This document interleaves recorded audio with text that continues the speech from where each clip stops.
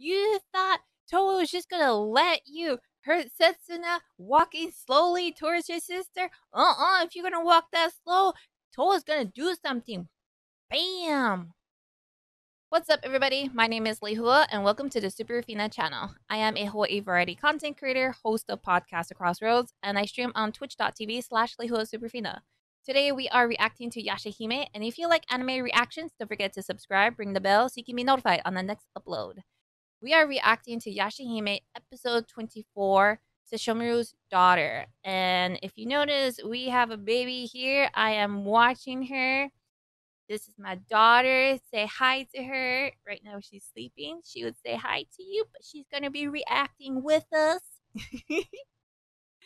Now, if you remember on the last episode, we were battling. We, as in Towa, Setsuna, and Moroha, we were battling Lady Zero. And then she did like the whole thing with the rainbow pearls. And then Kirinmaru and sesshomaru. Sesshomaru shows up.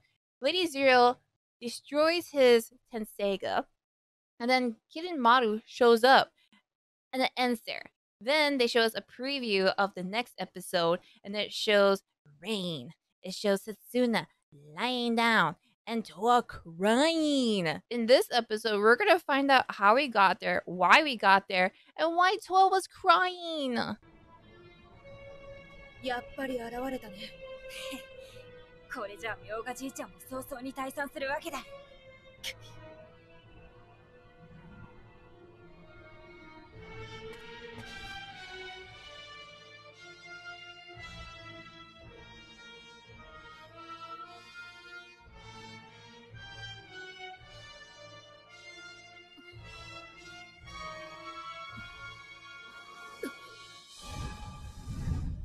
キララ！すまない、キララ。すごい殺気が密。Kirara came by and was like, let's bounce, yo. とんでもねえ陽気だ。あいつ、あんなに無防備そうに見えても、隙が全くない。こっちのことなんか全く気にも留めてないのに、少しでも動いたら一刀両断にされる。それだけはわかる。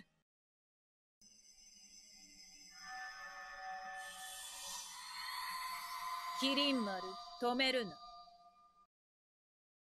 殺生丸。天聖画に対する無礼は、このキリン丸が詫びる。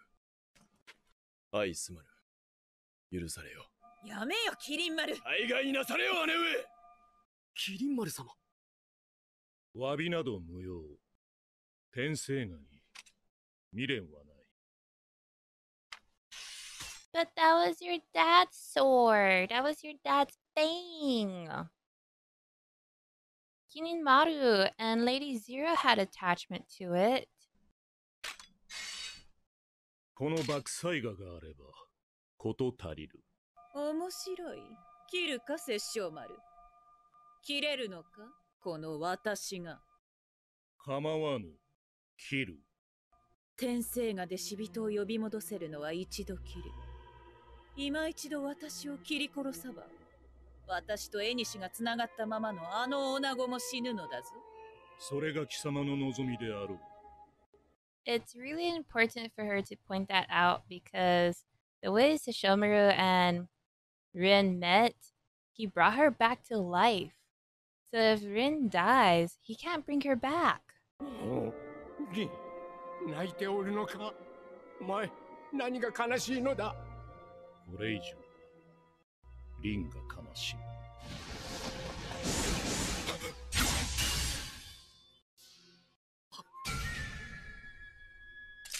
殺生丸。断る。姉上。殺生丸は本気だ。もう人間の女子など、身代わりの盾にはならんぞ。それはこちらも望むところ。のけ、キリン丸。このままではゼロが不憫だ。情けない。玉などにくだらぬ願をかけるから、かような不面目を招く。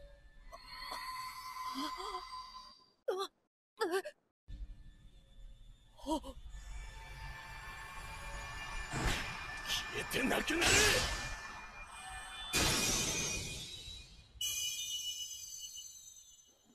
虹色真珠が。ああ、飛ばされちまった。そうか、二人には名残惜しいんだ。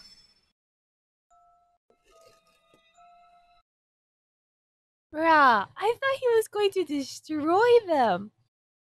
No, he just disperses them. Again, I was reminded of Sailor Moon. さようか。たもとを分かつか、キリン丸。よかろう。今この時をもって貴様と私は赤の他人。弟でもなければ姉でもない。だが忘れたわけではあるまい。虹色真珠は我が涙。どこへ飛ばそうとも必ずや居場所は突き止める。さらばだ。もう会うこともあるまい。待て、姉上。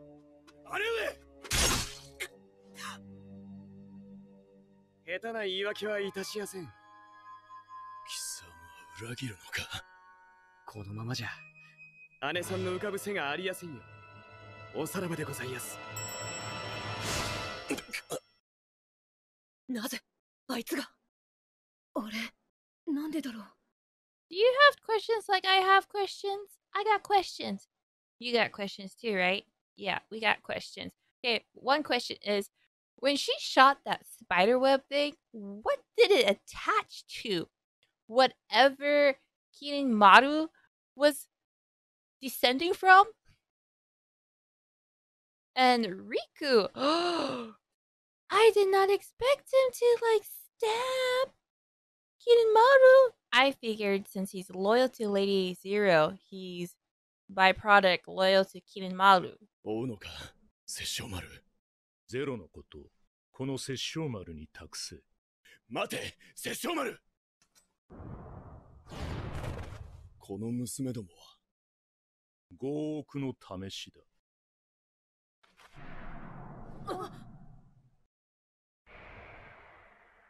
殺生丸の娘ならば生き残ってこその進化。汎用ゆえに是非もなしか。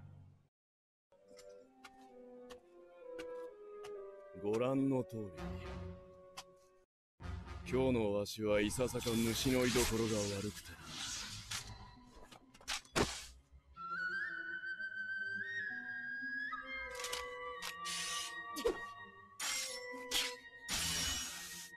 このまま立ち去るというなら見逃してやったのだが、立ち向かってくるならいつぞやのような手加減はできるが、それでもよいか。前回は手加減したって冗談じゃないよ。なものははったりに決まってる。これが5億の試しというのならおめおめと引き下がれるか。ならばその力を存分に振るい確かめてみるがよい。やってやる。刹那の夢を取り戻す。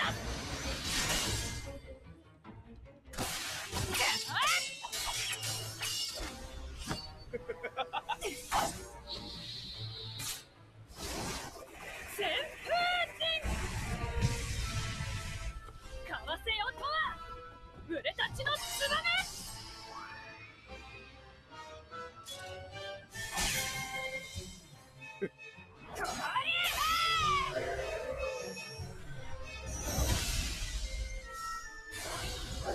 くれないの。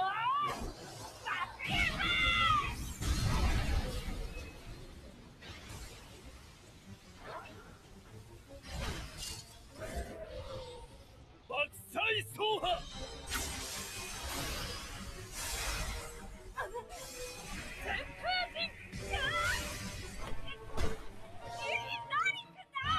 あれを食らうよりはいいだろう。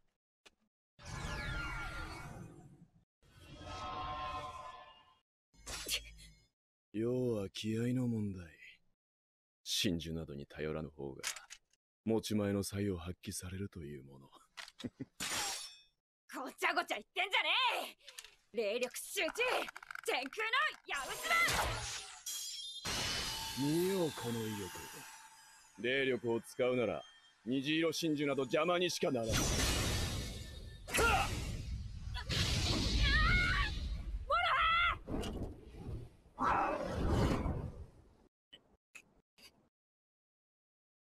ではそろそろこちらからも手出しをするとしよう。お相手願うぞ。お娘！おい、こりゃとうとうさえ。おお、なんだ邪剣じゃねえか。リンが泣いておったのじゃ。娘たちが戦っている。決戦の場へ急いでくれ。行き先は一緒だ。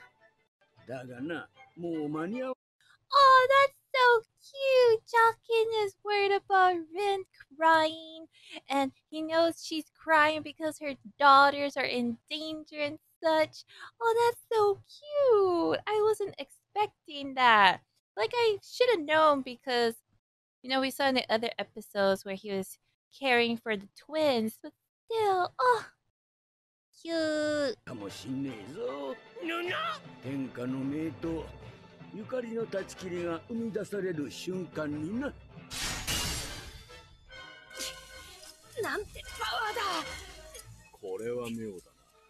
以前わしの方に傷をつけた同じ女子とは思えぬ。こしらえは一流が刃先は二流。そんなものではこのわしを傷つけることはできんぞ。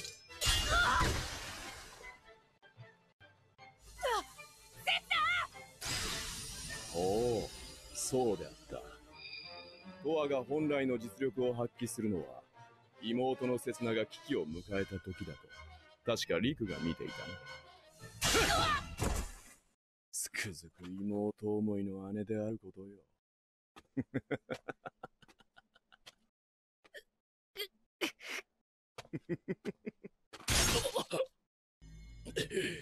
少々油断したか。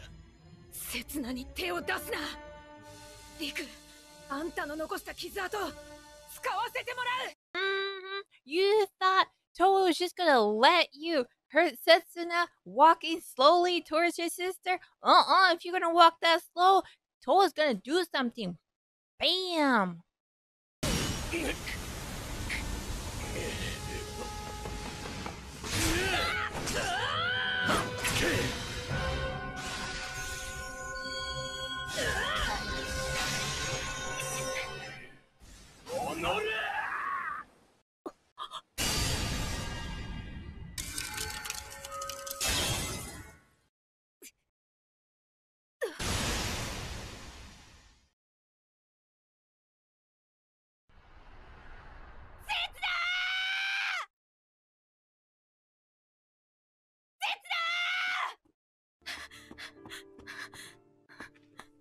幼い頃、私には双子の妹がいて、ずっと森の中で暮らしていた。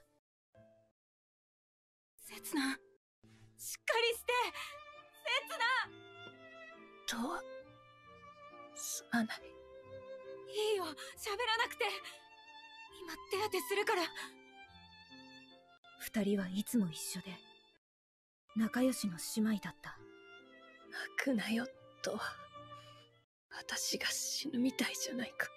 そんなことあるわけないだろ。そうだよ、そうだろ。私はこんなところでは死なないよ。たださ、ちょっと眠くなっちゃった。なのになぜあの時。ごめんと姉ちゃん。私少し She called her own Ne-chan! Or maybe just Ne-chan. Oh, she called her sister! Finally!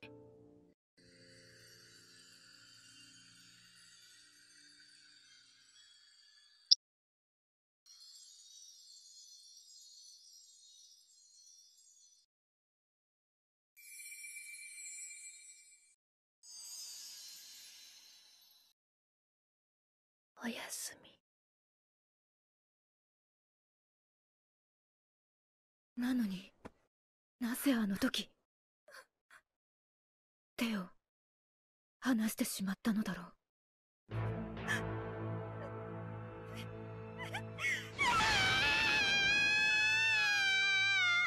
惜しかったな。殺生丸の天聖画なら、あるいは生き返すこともできたであろう。That's right! If we still had Sesshomaru's tenseiga, he could have brought her back to life, but no, Lady Zero broke it! が打ち砕いてしまった後だったな。うん。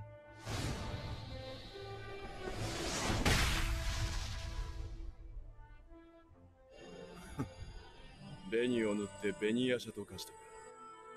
またぞろ国崩しでも始めようというのか。それだったらあんたも長生きできただろうな。何？紅を塗った後でもこんなに穏やかで静かな気持ちは初めてだよ。多分これが本当の紅ヤシャの力なんだろうな。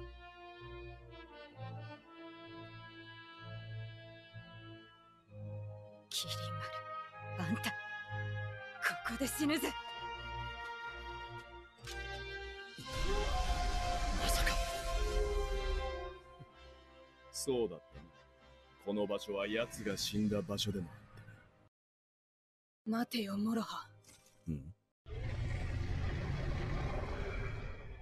これはキリン丸は私の獲物だ。刹那の仇は私が取るに決まってんだ。よくも私の刹那を殺したな。覚悟はできているんだよな、キリン丸。 Oh dang! I was wondering when her demon side was gonna come up because we never saw it. We saw her turn into human, but not turn into a demon. Wow! Oh gosh, and seeing their grandpa manifest in some type of form behind them. I know behind Moroha that's their grandpa, but behind Towa, I'm not too sure if that's their grandpa. That could be just Sesshomaru's aura. そうか。これがお前の真なる力か。こいつは譲れねえぜトワ。刹那は私にとっても大事な仲間だったかんな。構わぬぞ。これでも東国の獣王、東雲の麒麟丸だ。2匹同時にお相手しよう。おあつらえなれ、相手してもらおうか。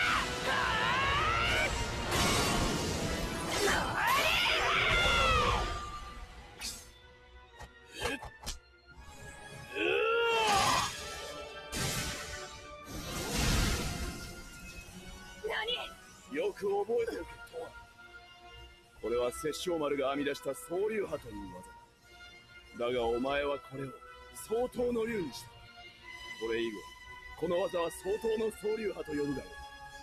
そして紅ヤシャ、この光流派は見事だ。この竜はお前の意志にしか従わない。故に押し戻すことはできる。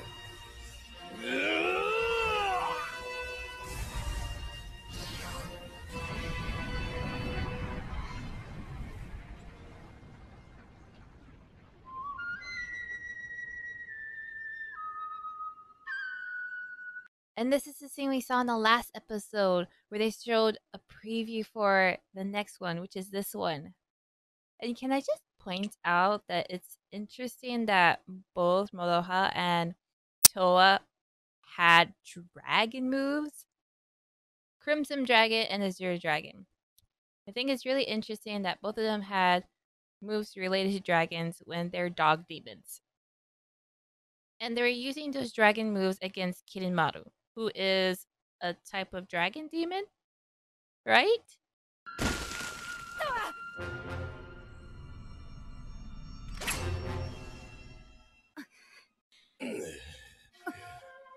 痛恨の痛手。ここまでやるとは思わなんだ。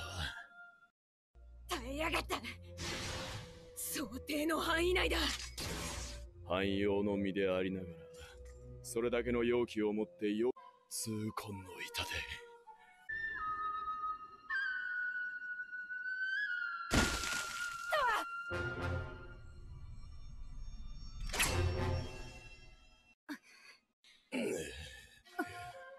痛恨の痛手。ここまでやるとは思わなんだ。耐えやがった。想定の範囲内だ。汎用の身でありながら、それだけの容器を持ってよく暴走せずに耐えておるな。褒めて使わす。どこまでも上から目線で気に入らねえな。ごたくはいい。貴様の命が刹那の命に見合うかどうか、計りにかけさせてもらうぜ。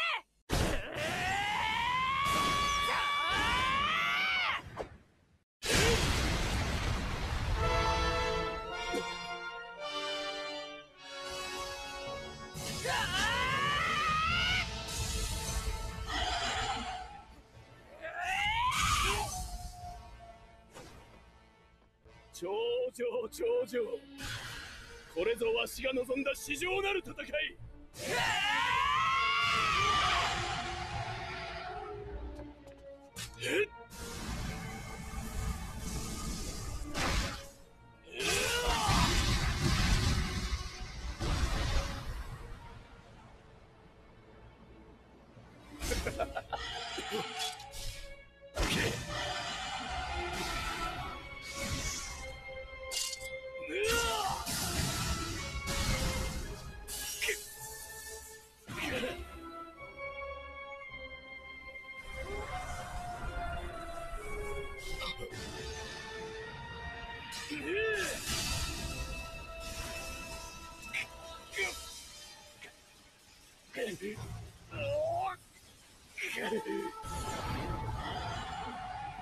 キリン丸、その容器取り込ませてもらう。やってみよ